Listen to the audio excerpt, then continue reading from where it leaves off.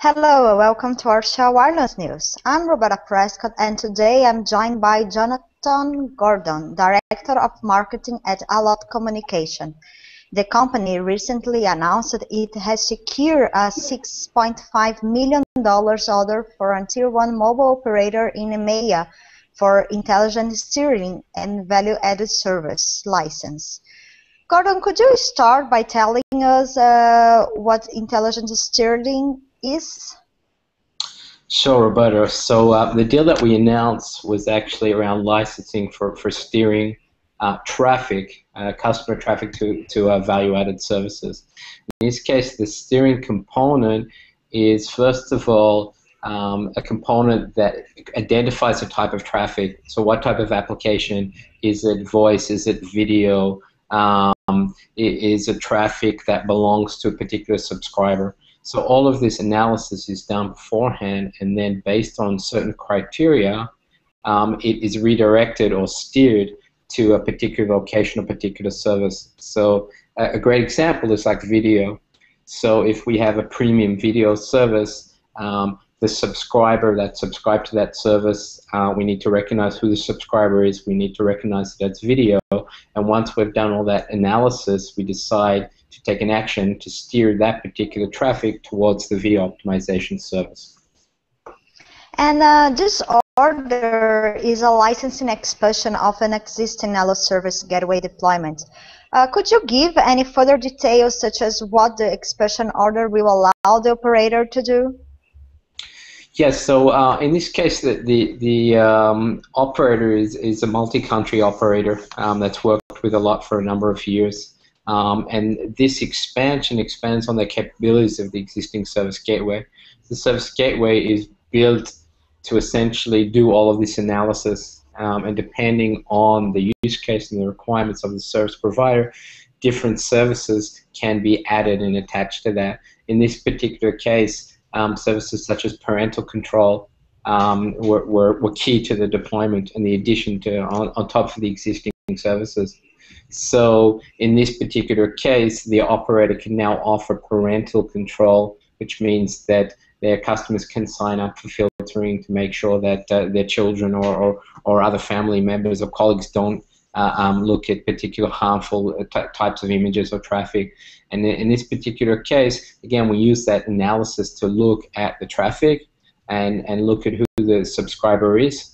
And then we put all that together and decide for that particular person who's subscribed to that filtering package, we redirect their traffic to that particular value-added service. There are also a number of different value-added services that operator already has as well. Again, the platform inside the network enables you to expand as the need and the growth continues. How, and around the globe, how operators can better capitalize on network traffic? What have you seen regarding this subject?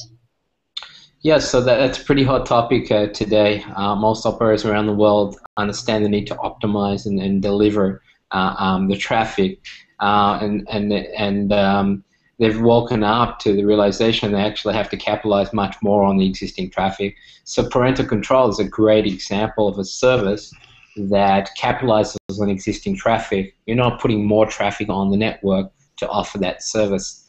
So it's a really great example. Optimization of video or video caching, that type of thing, is also a great example, because on one hand you can optimize and squeeze down the actual amount of traffic that's on the network, so freeing up a capacity to be used by other services, and then you can also charge a premium for those that want that type of thing.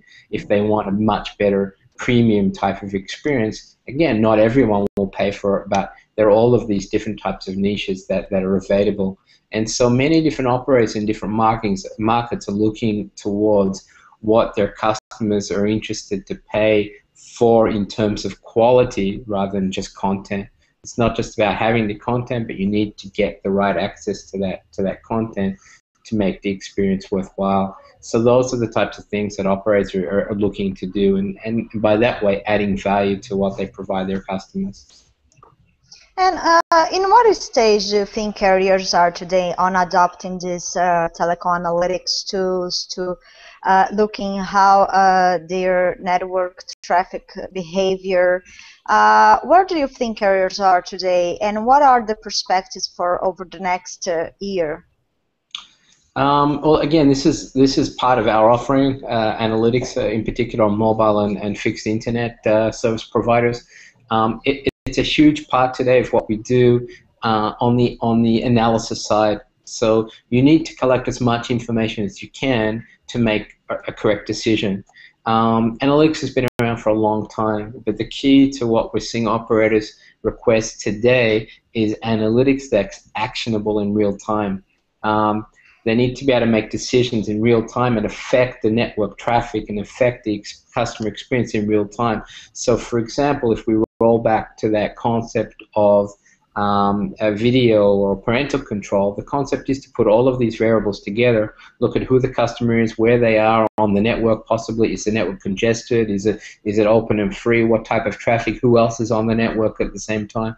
There are lots and lots of different types of analytical variables that they can collect and make decisions in real time on the network, have the network respond to network conditions, to who's on that piece of the network, respond to the types of traffic and applications that they're trying to use. So it's only good if you can use it and really use it in real time to affect the experience. Otherwise, it's a bunch of numbers that you can put in a server somewhere and analyze them later. In fact, I've had these discussions with CTOs of major operators around the world, and up until now, they've had teams of people sifting through analytics that sometimes can take them 3 months to get through a week's worth of data. So the key here is what they're looking for is real time.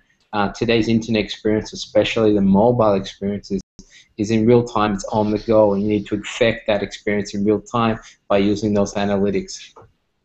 And the big difference to be real time today is that this is what differentiated telecom analytics today for adopting a BI or other intelligent tool that just look at the past.